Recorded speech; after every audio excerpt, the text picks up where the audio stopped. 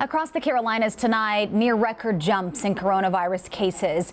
Vanessa Rufus takes a closer look at the numbers tonight. North Carolina's governor making the call Tuesday. The state will pause on reopening because of concerning coronavirus trends. The numbers not dire, but the trajectory is disconcerting, officials say. Nearly 2,000 new cases in North Carolina, the average new infections increasing each day.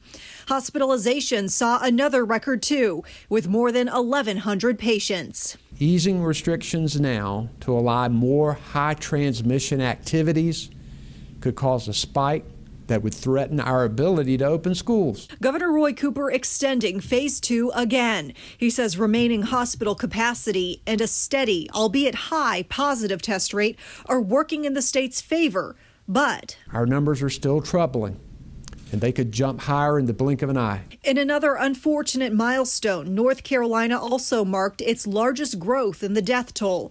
The state reports 42 more have died. In South Carolina, the numbers are no better. The case increase came close to a record, more than 2,200 new infections. Hospitalizations increasing to a new high, 1,550 patients. Bed occupancy is at 74%.